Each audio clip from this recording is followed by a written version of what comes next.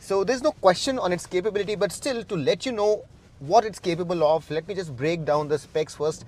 Let's start with the engine, because the engine here is a diesel unit. It's very powerful and torquey. It's a 2.8 liter turbo diesel engine with 204 PS of peak power, and the torque here is 500 Newton meters.